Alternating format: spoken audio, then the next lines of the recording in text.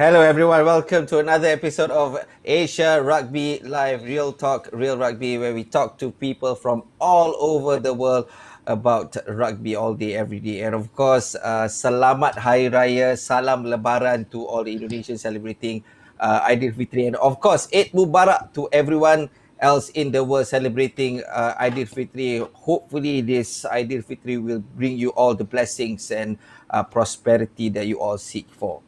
And another exciting episode this time around as we have four special guests coming in to join us. But before that, of course, I want to acknowledge that Super Rugby is coming on. So I'm really excited for that as you guys are at home because we've been waiting for that rugby action since no rugby tournament is going on in the world. Okay, don't forget to like and subscribe Asia Rugby Live. So where's the subscribe button? Let me see. Okay, there you go. The subscribe button. Subscribe and push the notification, the bell button. There you go.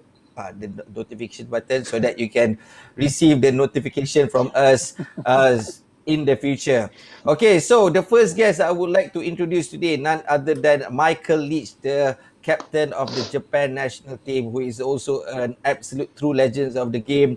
Mike, how are you doing right now as there's no training for you guys. So how are you doing? I'm actually doing pretty well. We had a massive year last year, so I'm using this time to relax and do some decent rehab on my body. Oh, cool. That's great, man. At least you are being productive to yourself. Duke, how about you? Okay, now, secondly, we have Duke Krishnan. His real name is Danish Warren Krishnan, the captain of the Malaysian team, currently plying his trade with the Hinu Red Dolphin, the second Malaysian to play abroad in Japan, which is I'm really proud of. Duke, welcome. How are you doing, bro? Oh, I'm doing good, bro. I'm doing good. I'm back to my hometown, my parents at the moment. So good to be back with the family and doing some rehab. And in Malaysia, they allow us to do some own training. So I'm doing my own training, doing some rehab. It's doing good, bro. Oh, that's great to hear, man. And I know you've been working out a lot at home as well, using whatever that you can use, bands and stuff. Probably you don't have much dumbbells, heavy dumbbells, but at least you are working out at home. And the third person I would like to Yeah. introduce is Justin Coveney from the Philippine Volcanoes, who currently, Justin is in Nagoya. Welcome, Justin. O genki wa doko desu? 元気です。元気ですか? Yeah, How are you here doing, in man? Nagoya. You were telling us that you guys are not allowed to train in at the club. So how are you coping up with things? Yeah, so essentially the last bit of rugby I had would have been in January with my team, and that was after the gold medal success with the Philippine Volcanoes after SEA Games. Since then, it's pretty much been self-training. A lot of the gyms have closed here in Japan, but luckily my wife and I have actually scoped out a gym which has very good facilities, and I've just been living out of there for the last 2 to 3 months. Oh, great, man! At least you get to go to a gym, not like us. We have to work out from home. Okay, and the Definitely. last person I would like to introduce is Pendse from Rugby India. The first time I met him was when he was playing for Mitsubishi Dino Boss 3 years ago, and I'm glad that we get to meet each other online. Rishi, how are you doing, man? In Melbourne, some more. Good, Rod. It's a pleasure to be here. Thank you for having us. And things are great in Melbourne. My training actually has intensified because I'm married and my wife is training me hard. So my I've retired from the rugby, but the training hasn't stopped. That's great, man. Probably it's because of the two kids that you just had a couple of years That's ago. right. So That's right. yeah. Okay, guys. So of course today we are going to talk about professional rugby in Asia, and all of you guys, all four of you have your own unique story on how you got there. Probably we can start with Mike. Mike, how the transition. The turning point for you was when you moved over from New Zealand to Japan at such a young age. Was it hard to adapt for you? Um, yeah, I guess it was hard because coming from New Zealand, where we only train twice a day, and coming over to Japan and having to train every day on a gravel track was pretty hard to adapt to. But all the Japanese guys were doing it, so I had to just tag along and do what everyone else was doing. The rugby was definitely different. I always noticed that in Japan, when they play, it's all very structured, and they weren't very good at playing in what's in front of them. So I felt, my skills that I learned in New Zealand could easily come over here and use them over here in Japan. Oh, cool. So, which means you got some time to really adapt to the situation when you are in Japan. So, but in terms of the language barrier and stuff, did you had a hard time adjusting yourself with that?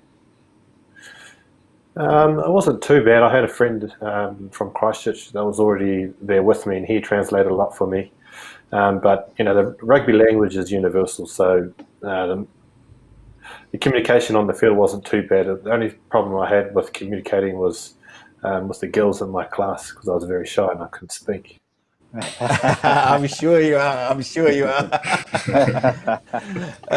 Anyway, moving over, Duke, probably you can share with us your experience, because I've known you since you just started rugby, since you just 19 years old when you got the Malaysian under 19 to where you are now. The transition we saw you from you were like under 19 to where you are now. So how's the transition like for you from amateur to professional rugby?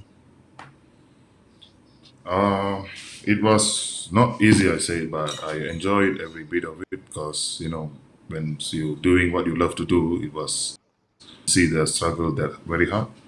And changing my amateur rugby to professional, it took me the whole season, my first season at my first club at Yamaha Jubilo. It took me the whole season for me to catch up with the Japanese rugby because they are really fast and they work really hard.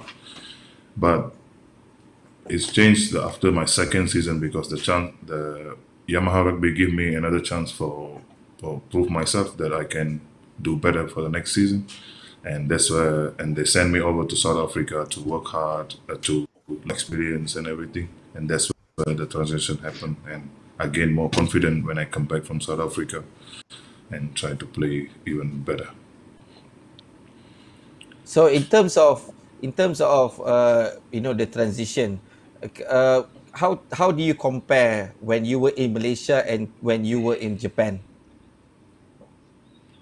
I would say in Japan they work very hard on details.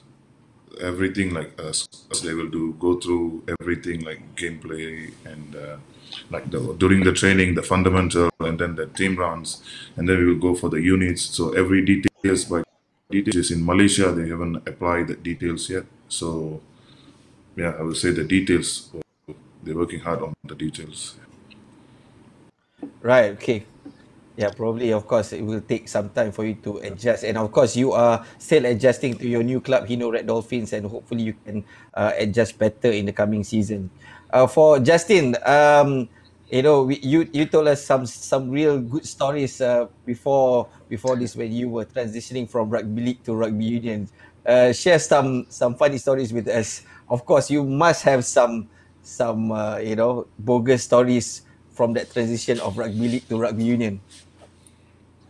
Yeah, well, the transitions actually, just the two games themselves are very similar in many respects, both being full contact collision sports. But as a rugby league player, whenever we used to tackle someone, the battle was holding the person up and trying to make sure they didn't get to the ground. So a lot of my tackle technique was really, really high, which in rugby is not very effective considering that the ball is really only in play when it's on the ground. So that was one big transition I had to cope with.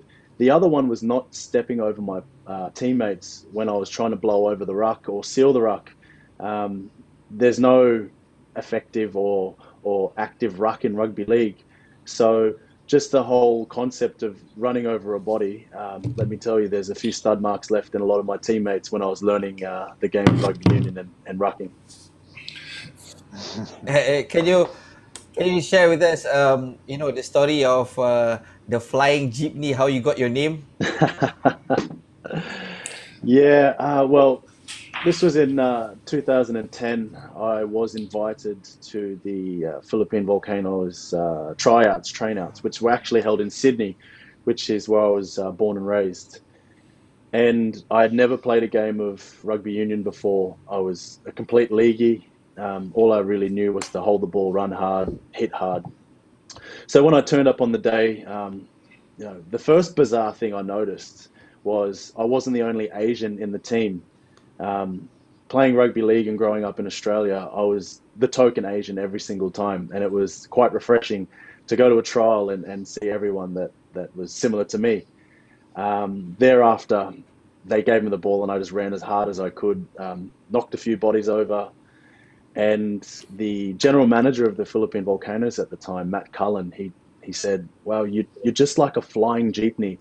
You hit like a flying jeepney. You're going to be the flying jeepney." And for anyone who doesn't know what a flying jeepney is, in the Philippines, it's a mode of transportation. It's like a mini bus where people hop in and hop off at the back. So yeah, since 2010, my nickname has been the Flying Jeepney, and it seems to have stuck.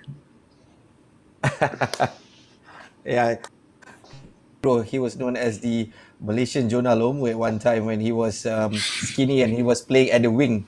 Okay, moving over, Rishi, you have a unique story as well. You were telling me in 2017 about your unique story of you took the leap of going to New Zealand, then after that you took another leap of going to Sure. Japan. Can you take us through that story? Sure. It all started in India for me. So I started playing at the Bombay Gymkhana when I was 18, and I enjoyed the game and I took to it fondly, and I realized that I wanted to do it to the best of my ability at the highest level possible. So I was on the hunt for any opportunity that was available. I played for India for a couple of years, and we were lucky to host the Commonwealth Games. At the Commonwealth Games, which was a sevens tournament, one of the Kiwi coaches saw us play, said, "Would you like to come to New Zealand?" Jumped at the opportunity, went to New Zealand.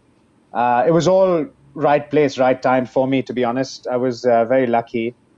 And in New Zealand, while playing for the North Shore Rugby Club in 2011, Kobe at the same time the Kobe Seiko team in Japan was looking for a flanker in my position. So it just sort of fell into place, and that was my first gig in Japan. I went from a season in New Zealand to Kobe for 1 year.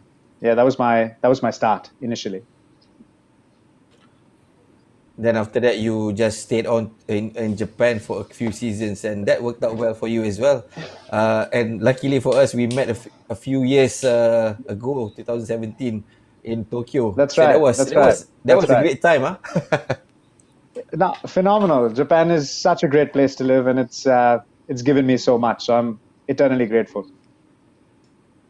Cool, man. Okay, just for our viewers out there, for you guys, please, you can leave your comments below if you have any questions to ask any of these guys. You want to ask Mike, Duke, or you want to ask Justin or Rishi, please leave your questions down in the comment below and we'll feature your questions. Of course, we can't feature everyone, but we'll try to pick and choose some of the interesting questions that you want to ask. Okay, moving along, back to Mike. Mike, in terms of you've achieved a lot as a player in Japan and also with the Japan national team at the Rugby World Cup. And of course, you've been asked about this question: why didn't you take the penalty kick, and why did you go for the tap and go? But I want to reflect on the leadership at that time. What were you thinking? What were going through your head at that time? So there's a lot of things going on in my mind at the time. We had, a couple of minutes left on the clock, and It wasn't an individual decision; it was more of a collective decision. So when I asked the forwards, how's the scrum, and they said, yeah, we can do it. So the option was to either go for the try or take the conversion and go for the draw. So thinking back, I thought, if we take the conversion and miss, then I'll regret it for the rest of my life. But if we go for the try and don't get it and lose, then maybe that's a better way to go down. At least we go down fighting. So thankfully we had a plan. Once we scrummed down, we said we're going to take it wide to the edge and then take it right back to the other edge and score in the corner. So the plan worked out perfectly, and that game went down in history. So that was a decision that I look back on, and it's a decision I was very proud of. How do you instill the self-belief in your teammates? Of course, back in 2015 and the recent Rugby World Cup back in 2019, as you guys were the first Asian team ever to qualify for the Rugby World Cup quarterfinals. Yeah, Japanese rugby is improving massively. If you look at 2011 to 2019, we're just getting better and better. There's a lot of potential in Asia. There's massive potential here in Japan, and to make the quarterfinals, it just goes to show that if you work hard, committed, and have a good structure in place, that teams from Asia can make it at the top level. Do you reckon that Japan could? After that achievement, Japan inspired the whole world by doing that? I think so. If you look at a lot of because we're a tier 2 country, if you look at a lot of tier 2 teams, we all have the same struggles. One thing that gave us an advantage here in Japan is that we've got a lot of backing from the clubs. So there's that financial support that we have, that we can prepare 4 years and have time exclusively to make the Japanese team better. But for a team to break, like a tier two team to break the quarterfinals, and it gives a lot of tier 2 teams a lot of inspiration. Yeah, cool, man. Probably, I guess that win, of course, inspired countries like Malaysia, Philippines, and also India moving forward in terms of Asian standards. And of course, Duke can relate to that, as probably I think 3 or 4 years ago, Duke Malaysia was promoted to being the top division of Asia Rugby Championship. And saying that, we haven't competed against Japan yet, but do you think that one day we'll be able to compete at the same level with countries like Hong Kong, Korea, or Japan? Yes, bro. For me, I believe that we could, because when I started with the national team, Malaysian national team, we was in the Division 2, and we were really struggling. And at that time, I just wish that we make it to Division 1 or the top division. So I want to see how that feel. And in few years, we keep working together and keep working hard to make it there.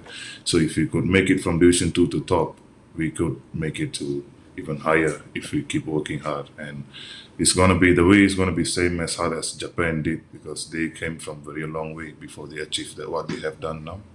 So it all takes a lot of hard work, and I believe that we could become same as Japan and Hong Kong and Korea. Yeah, cool. I think the achievement that you guys, both of you, have achieved so far, I think is quite mesmerizing, to be honest. And Justin also have had his fair share of great achievements. Like you won the gold medal for the SEA Games recently. Can you take us through that moment of winning the gold medal for the SEA Games? Yeah, very proud moment, obviously. Winning the gold medal in the Philippines in front of a home crowd, in front of my wife and family. Really, really proud. However, the success that we achieved at the SEA Games really begun in 2017, when there was a rebuilding of the team. and that started in the Asia Trophy Series in Qatar, and were coached by Frano Bodica.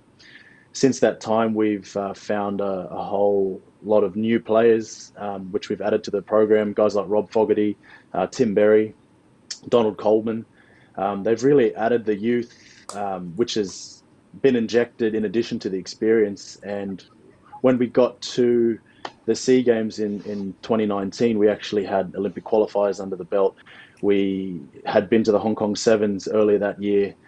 We also came third on the Seven Series in 2018. So it was just a culmination of a lot of hard work, a lot of communicating. Obviously, being a Philippine national player, most of the Philippine players don't actually play and live in the Philippines full time. We play in our respective countries, which does make it difficult at times. But we all had a goal together, and that goal was really to win the SEA Games and try to make the Olympics. And we achieved that, and we move on to our next goals, which will be Asian Games and the following Olympics. Oh, that's great, man. And yeah, you have played in the Rugby World Cup Sevens as well in the past. It must be a great moment for you and your family as well. Definitely, to achieve any kind of playing status within a World Cup is a great achievement. As a union, particularly the Philippines being so young. At the time, we were coached by Al Caravelli, so we had a fantastic, coaching regiment there. That time as well, 2012 was a bit of a golden era for Philippine rugby players. There was about 12 professional players in Japan, playing at a range of clubs around the country, and using that experience, we were able to crack into that World Cup and just gain experience within the top level rugby. Playing against countries like Samoa, Zimbabwe.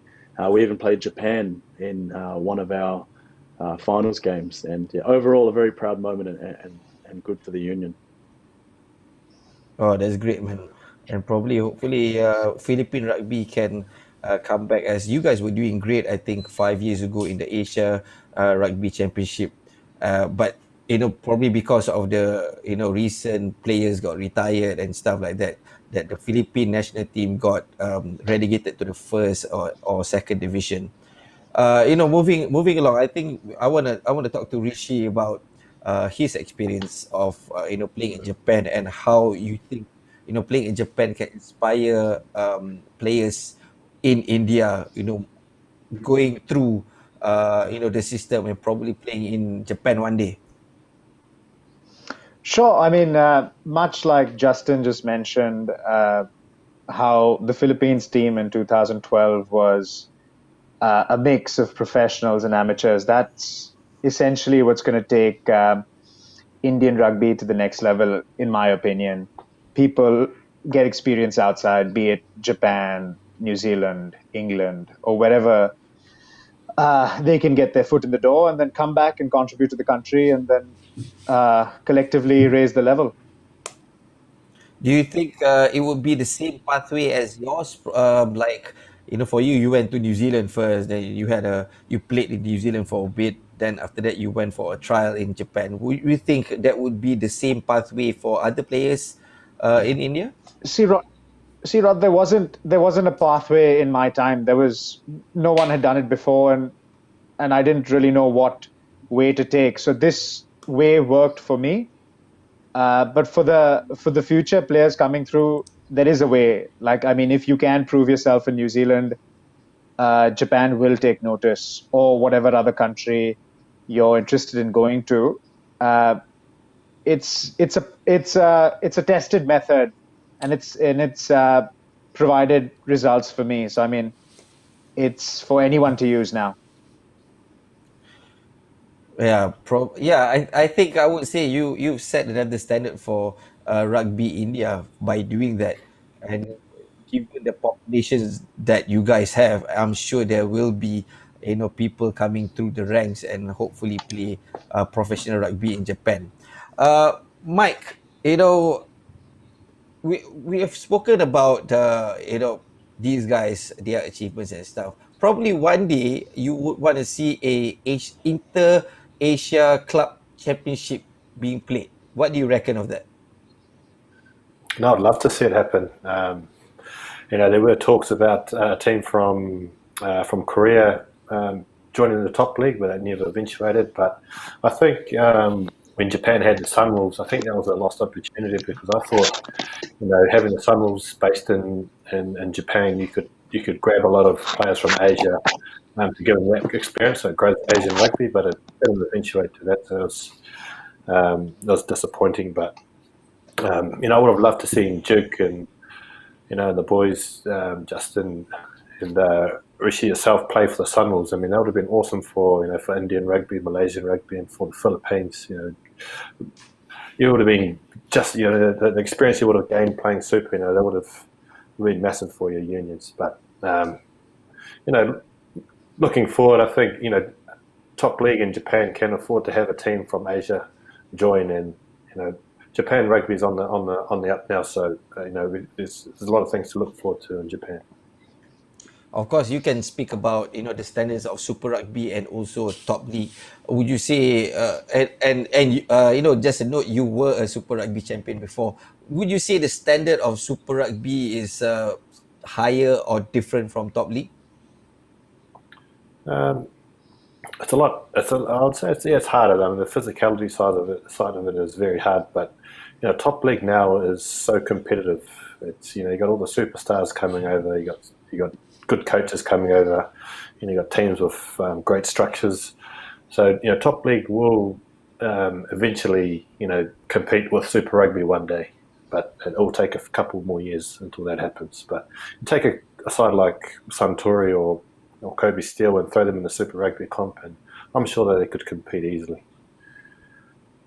Wow, that's a big statement coming from you. And probably, okay, another question, in terms of player ability and stuff, we all heard recently Bowden Barrett did his Bronco test for 4 minutes, 12 seconds. Does any Japanese players have done that before in the past? The Bronco test in Japan is still new, so no, I've never heard of anyone that can do a Bronco in 4 minutes 14.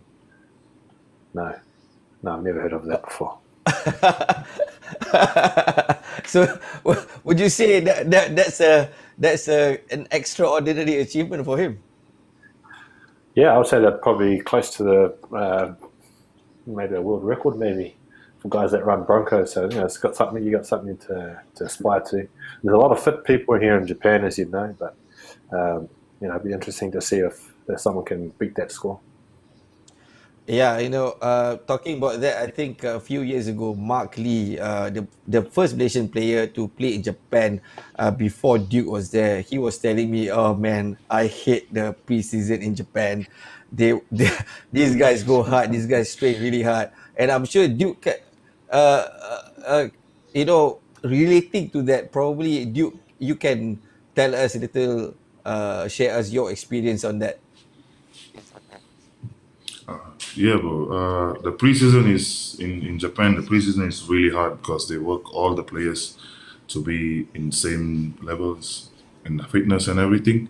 But I believe during the preseason is where the bonding actually happen because everybody work hard and everybody like keep pushing each others because during that fitness or during the any trainings they will be everybody committed to the one goal to get fit and play as one team.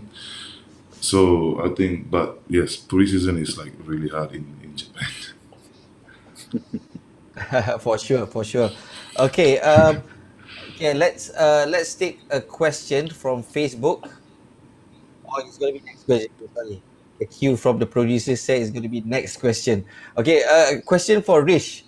Rish, relating to the question I asked Duke. So for you, coming from rugby India, then after that you went to New Zealand, then after that in Japan, and of course you can you can relate the difference of these three countries. So can you comment a little bit on that?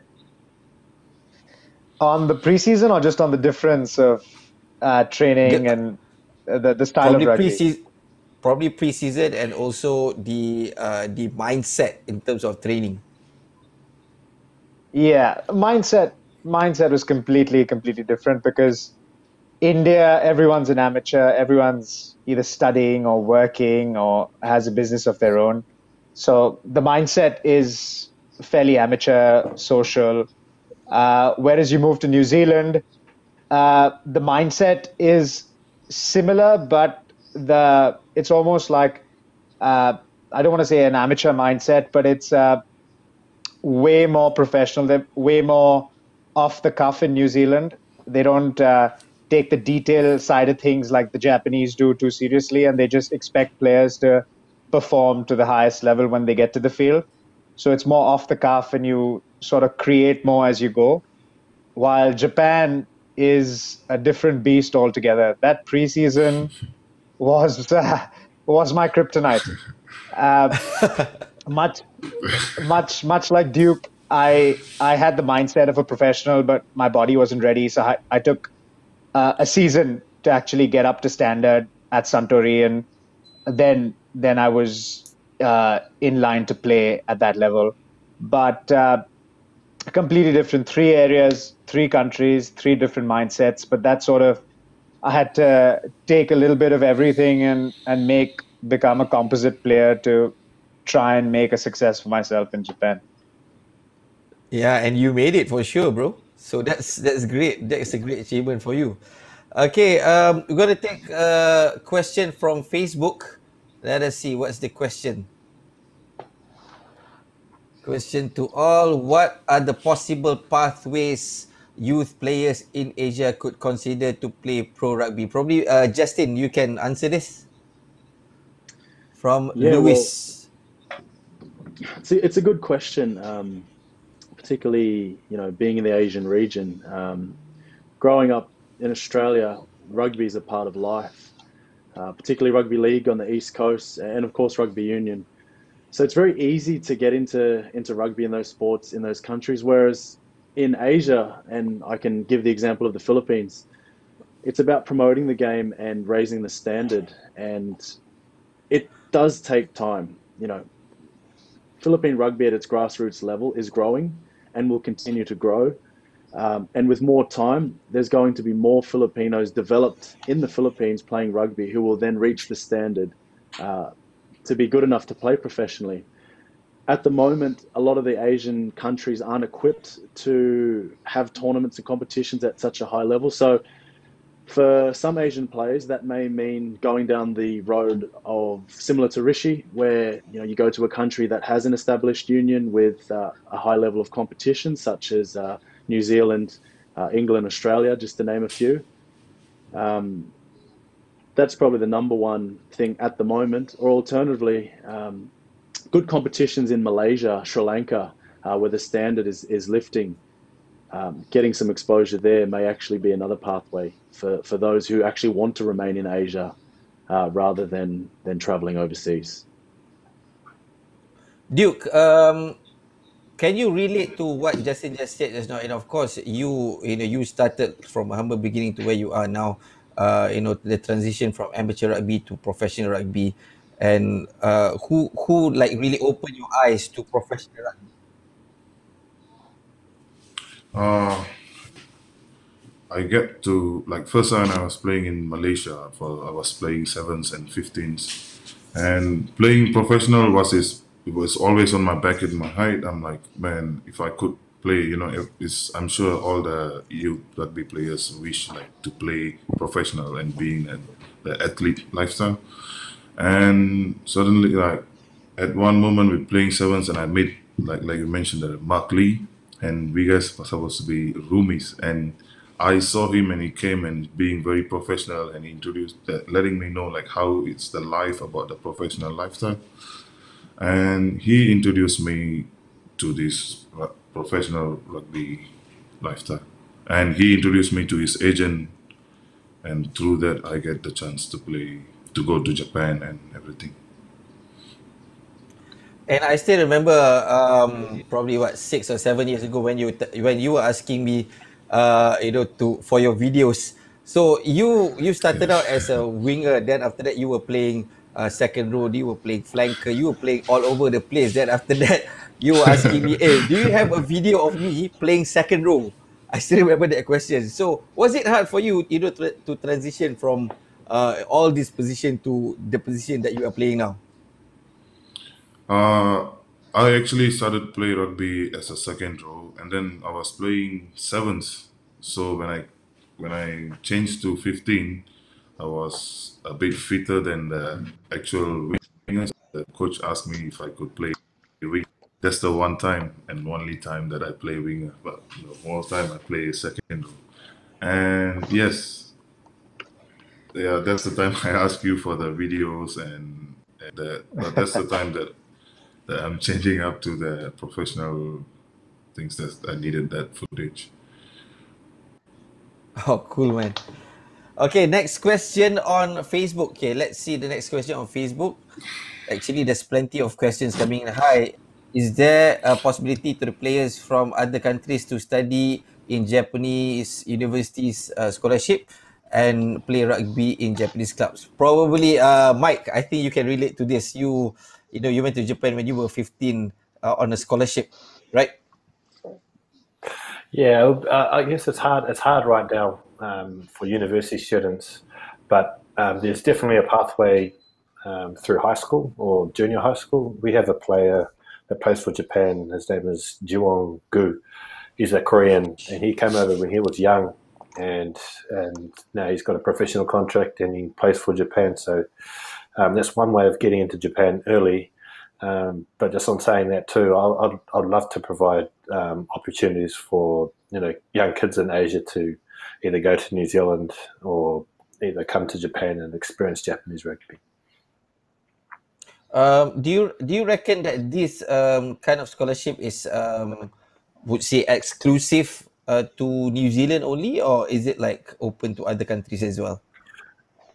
Any countries from Asia to go to. I would say New Zealand because or Japan because I'm set up in New Zealand. I know how things work over there, but I would love to set something like that up and send players from Asia over to New Zealand to study, to train, study, or come over to Japan for a stint. Yeah, in terms of the scholarships and whatnot, Rish, is there a similar program probably in India? Where you guys send players over to study and to play rugby. Unfortunately, there isn't, but that is a great avenue, and if we put wiser minds to the task, then I'm sure that that's something that can be worked out in the future. That's a great initiative. Getting kids in early at 15 is brilliant, because then the fear of only playing rugby and not studying is taken care of. You can do both, and that's an idea that is worth following up on, at least for India, because it doesn't exist at the moment. Yeah, well, it's interesting when you say that, because did you have that problem of when you were playing rugby professionally, just before that your parents asked you the question, hey, you playing rugby, you not studying? Of course you can relate to that, right? As an Asian guy. So yeah, do you have that problem? Absolutely. My parents are professionals. My mom's a doctor, so I was headed down those paths. But I caught the rugby bug early. So unfortunately, in my situation, my parents found out that I was playing for India in the newspapers, because I try to keep it from them and pray on the down low. But by the end of it, they were super supportive. But initially, obviously, like Asian parents, a professional career is what they're after. I mean, they got that in the end, but in an oblique sort of industry. I think Duke, you can relate to that as well, right, Duke? Yes. Yes, even in Malaysia, when I started playing rugby, the rugby is not as well known as now. So to my parents, I have to introduce to them that about rugby first, and they were wondering like, what is this sport? And it looks like really dangerous and risk. And I have to let them know the ball is look like the egg shape, So it takes a big time for them to understand what is like the rugby. But after a few years, when they see me, I'm doing well in rugby, they really started to support me. Yeah, oh, that's great, man. Probably, I think it's because of the achievements that you had at a very young age. Justin, yeah, you have Asian parents, so can you relate to that, or were your parents 100% supportive of what you were doing? Yeah, I wasn't allowed to play any kind of contact sport until I made the decision on my own when I was 14. Oh, So I was stuck playing basketball, soccer. I got approached when I was actually 11 years old to play for the local rugby league club, but that was shut down very quickly. But being 14 and rebellious, I decided to play rugby league for the school, which I did. And by the age of 17, I was in the semi-professional teams, which had a pathway to the NRL. And at that stage, every game my mum, who's Filipino, she went to, she'd watch all the games like this because she didn't want to see me get tackled. From there, in terms of strictness and my parents wanting the best for me, I finished. I graduated from university in 2007 with a Bachelor of Laws and a Bachelor of Arts. And my father actually had a very stern word to me and told me, "You need to give up this rugby idea. It's going to go nowhere. You need to just focus on being a lawyer." And with me, anyone who knows me, you tell me I can't do something, I'll prove to you that I can. So from 2008 to 2012, I was a fully practicing lawyer in Sydney, whilst also playing reserve grade rugby league, which is the level below the NRL. So I was playing for the West Tigers reserve grade and also the Sydney Roosters. And the opportunity to come to Japan actually came in late 2011, and by 2012 I was in Japan. oh, cool. So, oh, you have all of you three have an interesting story. Okay, you know what? I'm just gonna ask this to Mike. Mike, yes, you moved when you were 15. Did your parents have anything to say about that? Well, my mum was. She didn't want me to go. She said I had to finish school before I went over. But my dad was. He already bought the ticket, and he said go because you won't get an opportunity like this again. So Right. and my mother thought I'd be back home in 2 weeks' time. But I came over here, and it's been 16, 17 years now. Oh, cool. Oh, unique story. You know what? I didn't expect this from all of you guys. That's actually a great story from each and every one of you. Okay, you know what? We're gonna take a Facebook question, another Facebook question, one more. Okay, what's the question? Oh, to Leitch, Mike from Mafizul. What considered the boldest step of Japan rugby rapid growth in quality? I would say the coaches and international players that have come through Japan, because they've really changed Japanese way of thinking. We've had top coaches like Eddie Jones come through, Jamie Joseph. Who else was Robbie there? Deans. Robbie Deans, Wayne Smith. There's all international coaches coming through, and they're teaching all the Japanese players. So that's been a massive boost to Japanese rugby. Or do you reckon?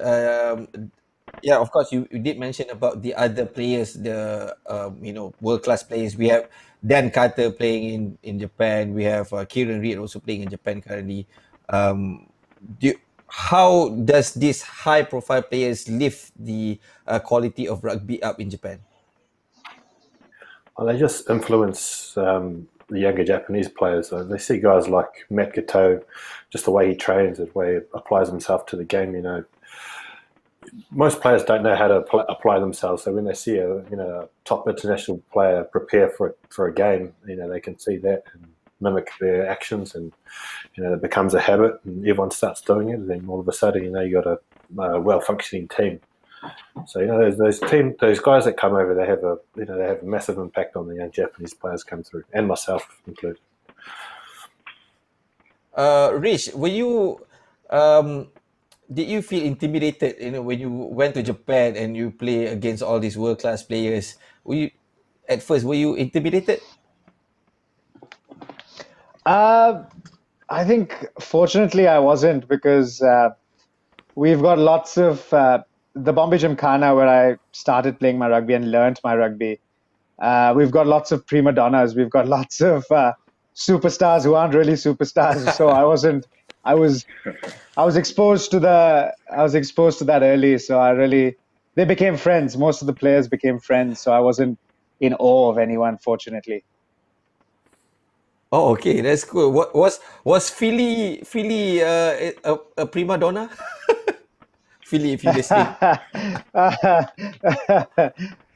Philly wasn't a prima donna. Nah, he was a straight shooter. He was a good professional rugby player with a good positive outlook. Yeah. Oh, cool, man. Okay, I just want to relate these questions to everyone. Like probably Duke, you can comment on this as well. Like when you first go to Japan, have you ever felt intimidated playing the likes of Michael Leitch, on your opposite, or I'm Matt intimidated Ghetto by Duke. recently Dan Carter? I think everyone in top league is intimidated by Duke. Yes, I'm always like in Yamaha when we're preparing for the game, we watch the key players, and I used to watch Michael like every time because every time he get the ball, it's gonna be happening something. So you guys always I always intimidated, like, man, I need to stop this guy before he did something, some magics around, and his stats is very dangerous most of the time. So yeah. You played with Ayumu Goromoru last time. How was he as a player?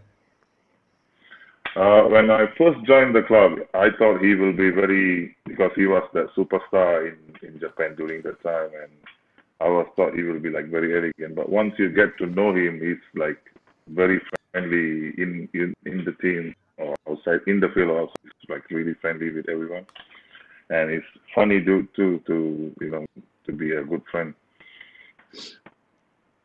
Oh, cool. Justin, of course, you transitioned from rugby league to rugby union. Do you know any of these guys when you went to Japan for the first time? I was actually just going to say that. It's like, in terms of being intimidated, it's hard to be intimidated when you really don't know who the players around you are. But I did my research, and guys like Ricky Flutie, Vine Olivier, you got the Honey Badger, Elio Tisapola. These guys have had so much experience on the international circuit. I was quick to research them, and rather than be intimidated by their experience, I was just hungry to learn. So I would ask them after training, during training, can you show me this? Can you help me with this?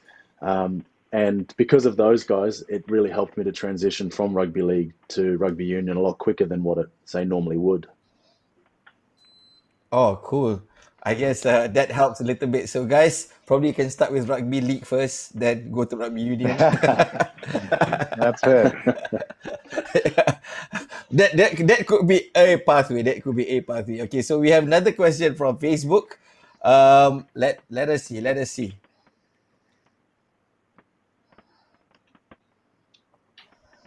Okay, wait, hold on. Okay, you know what? The question is not coming. We're gonna ask the question after this. Okay, talking about perseverance in playing in top league. So of course you guys have had your ups and downs and stuff. So Rish, can you tell us a story about perseverance playing professional rugby? Where do I start? There are so many instances where, firstly, rugby is such a phenomenal teacher. It gives you the highs and it gives you the lows, but it's such a rewarding sport. I've played a lot of sport in my time, but nothing like rugby. To give you an instance of perseverance, I was first contracted to Kobe.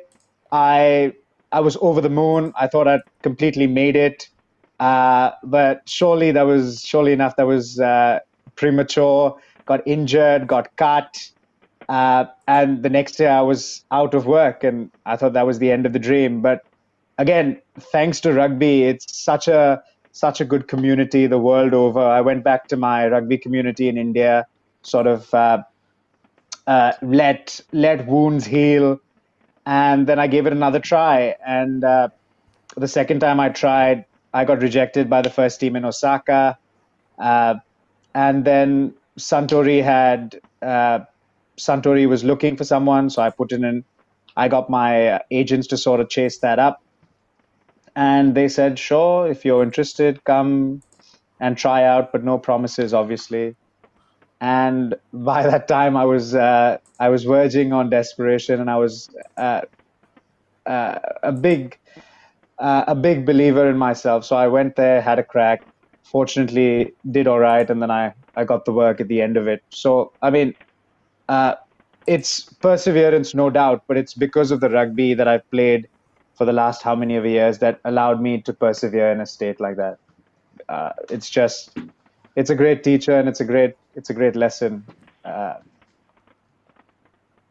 Oh, cool, man. Talking about perseverance, and of course, all of you guys, four of you have high determination, I guess, to be where you are right now. Justin, we have a question from Facebook. It's not going to appear there. I'm just going to read it here. Okay. Justin, were the Philippine Volcanoes a professional side and also a national team? So the Philippine Volcanoes has never been a professional side, unlike the tier one countries. We really do this for the love of the country. The Philippines is an amateur team at present. We pay for our own flights to attend training camp, and it doesn't matter where you live. There, a lot of the boys live in England, Australia. Some live in the States. We all pay our own way to play in the Philippines. When we are in the Philippines, where we have our setup at training camp, we are provided food and beds, and luckily we have great world-class coaching. But in terms of getting a pay packet, that just doesn't exist. If you think back to the Asian Five Nations in 2013, 2014, that was a 6-week camp. And during that entire time, a lot of the boys had to take time off work, spend their time away from their respective families, and they weren't getting paid. So, no, it isn't a professional side, but we really do it for the love of it. And hopefully one day the Philippines can have a professional setup, to the point where, players can be paid and live and train in the Philippines. Oh, a great story of for the love of it. I think Duke can relate to that as well, for the love of it, as Duke has played for the national team without being paid at all, huh, Duke? Yeah, bro. Like in Malaysia, the rugby is like slowly but growing fast, like growing at the moment. So since the time we started and now is, if I compare from since the start that I play, now is we getting much better support. So I'm looking at the positive side that we are getting more support than before, and I believe like in future we will get better in player welfare and everything. Yeah, for sure. One day, hopefully. Okay, I think the next one we're going to talk about the Mongolian scholarship that Mike, you've started this scholarship. Can you tell us a little bit about this Mongolian scholarship? Yep. So I started this Mongolian scholarship just based on the fact that there's a lot of Mongolians here in Japan that are in the sumo setup and they've done really well for themselves. And Mongolian rugby is still very, very raw. So I thought that if I got a young Mongolian boy over here and started him up in rugby, it could start a pipeline for young Mongolians to play rugby in Japan. Yeah, what was the reason that you picked Mongolia? Is because there's a lot of Mongolians in Japan? Yeah, a lot of Mongolian sumo wrestlers. Oh, sumo wrestlers. Wow. Yeah. So you reckon that there's a lot of potential of these guys, rather than being wrestlers, being good at wrestling, Yeah. they will be good at rugby players.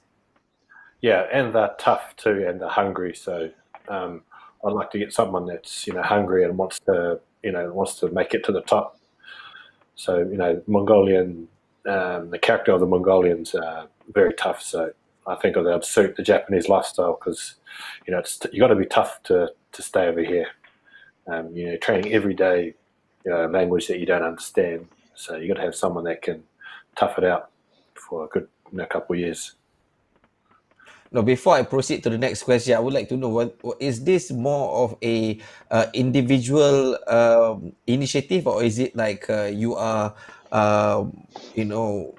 working with others to bring these people to Japan? It's an individual initiative, I guess. But I am working with a few guys from the Mongolian Rugby Union, and they're doing a fantastic job of finding the right player. So, unfortunately, with the COVID-19 virus, it's a bit delayed, but he should be coming over in the next couple of weeks, I hope. Oh, cool. Individual initiative. I think that's a great initiative, and hopefully a lot of people would follow your footsteps in the future, bringing people from probably their own respective countries to Japan and give them a scholarship. But the thing is, there's a lot of work to be done, a lot of groundwork. I'm sure you know about it, and it's a really hard job, I guess, to bring a person from one country to another, to relocate them, to give them money, to give them for them to money to spend, money to live on, and also education, just not rugby, I'm sure. I think, do we have, producers, do we have a question from Facebook? Or we don't have question on Facebook? Okay, let's move on to the next question. Duke, life after rugby, what's in store for you? What do you have planned for? At the moment, I believe that I can bring back whatever I learned from Japan as a professional rugby player. I can bring back to Malaysia and start some coaching, or help someone to just teach them what it is take the professional lifestyle. So I hope I can come back and share my knowledge with the young kids or the upcoming players in the future once I'm done playing professional rugby. Oh, cool. How about you, Justin? What's your plans for life after rugby? In the immediate future, my wife and I plan to start a family this year. So that's going to be a nice thing to juggle. Have a few little flying jeepneys around the house. Train them up to play rugby. In terms of life after rugby, I'd really like to contribute back to the sport, whether it's on the training paddock or as a coach. It's given me so much. Maybe I can contribute at a corporate level, coming from an educated background and having my law degree, whether that would be through Asia Rugby or World Rugby. Any opportunities there, I'd definitely look at and try and help grow the game within the region, just to promote it to all the young Asian players out there who are looking for a chance and to get a similar opportunity to what I have been given. Do you reckon you'll be doing it just in the Philippines itself, or are we talking about generally Asia? The Philippines and Asia, both. I can address both, even if it's with like with Asia Rugby or any kind of a company that funds rugby within Asia. I'm happy to contribute positively for the region, for the Philippines directly, and generally for World Rugby, for the love of the sport generally. Oh, cool, man. That's great. Rish, of course, you are in the life after rugby now. So, any words of advice? All right. Any words of advice you can give us to aspire, young kids watching us right now? For young kids, I'd say do everything. Study, play rugby. As young kids, you don't need much downtime. You can do everything, and you should do everything, because maybe that way you'll take all the opportunity that's available to you. But I mean, speaking of life after rugby, I mean, it's inspirational to listen to what Mike is talking about with regards to Mongolia, because that's a great example to sort of a person like me. I mean, having India, having a connection with New Zealand, having a connection with Japan, and now obviously Australia as well. A 4-continent connection is I mean, I'd be remiss to say that if I can't work something out, then I'm not using myself to my best capacity. So I'm eager to try and figure out how I can help Indian rugby to these 3-4 channels that are available to us now. But inspiration-wise, rugby, once you've caught the bug, I mean, you don't need much to keep you going to rugby training or rugby games. So I mean, once you're in there, enjoy it, play for the love of the sport. When things happen, they'll happen. But until then, just think like a professional, train like a professional, even if you're an amateur. Oh, nice. Good one, good one. Mike, I want to go back to the question of life after rugby for you. What do you have in plan for you for life after rugby? I want to grow the game in Asia. I think Asia has massive potential, and back when I first started playing for Japan in 2008, we travelled to countries like Kazakhstan and Sri Lanka, Korea, Thailand. So we travelled all to the Asian countries. So I want to give back to those Asian countries where they get a coaching team together and do clinics across Asia. I'm not too sure, but that's where my heart is at the moment, and I want to follow that path. You know what? Probably I might just give you a call after this and ask you to come to Malaysia and do a clinic as soon as we are our lockdown is done. He's got a couple more years of rugby. He's got a couple more years. Yeah. After you're done. So after this, send me a text, your number. I think I'll go to the Philippines first because they play on that ground before it ends. Right. Okay. Any words of advice for you for our young kids, aspiring kids? So you're asking me? Yeah. No, it'll be the same as Rishi is. Just try everything. Do your study, play a lot of sports. Just fall in love with something and just follow it. It doesn't have to be rugby, but rugby is a great educator. Great opportunities in rugby. So find something, love it, and chase it. Oh, cool. Thank you very much. You know what? Thank you very much to everyone. Thank you very much, Michael Leitch, Duke Krishnan, Justin Coveney, and Rishi Pendse, for you guys to be here, to be with us, to be with me on Monday evening. For us in Malaysia, it is a holiday because it's Aidilfitri, but I'm sure for you guys it's a working day. I'm not sure. But yeah, again, thank you very much for being with us. For you guys, don't forget to be with us same time, same day next week on Asia Rugby Live as we bring you a new episode.